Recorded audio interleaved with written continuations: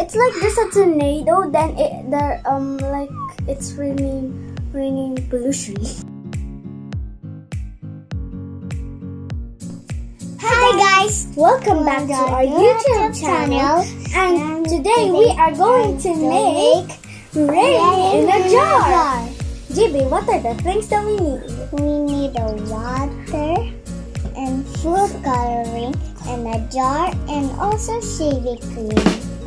I'm so excited to make a rain in a jar, so let's get started! Yay! Yay! Yay! First things first, we are going to put water in the jar. Okay. I'm scared. Next, we are going to put shaving cream. Oh, can you open it? Yeah. Wow, let's try this bottle. Can I put it in? What the? Can I put it? Farting, sure. Can I put? Yeah. It's farting.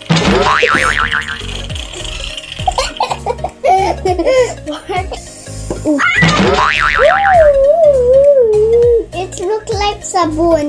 Next, we have to drop the food coloring into the shaving cream.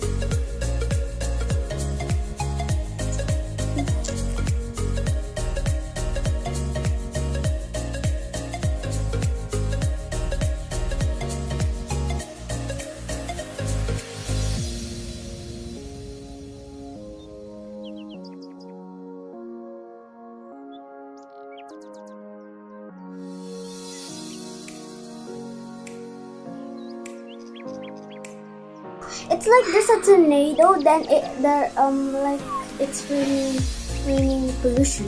It's like seaweed smell. Oh, and that. Oh, mommy! Mommy, it looks like a giant beanstalk going down. Yeah. In the middle, Mommy, look, I can see a frog.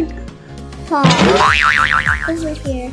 It's frog slime is dripping down, like it's frog slime is raining. Look in the frog. It looks like slime. It flows.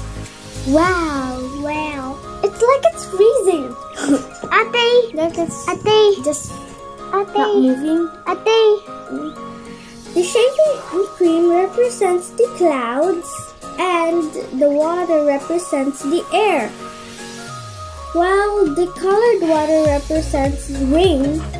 As the colored water saturates the cloud, it gets heavy and eventually is so heavy that it can no longer hold the water.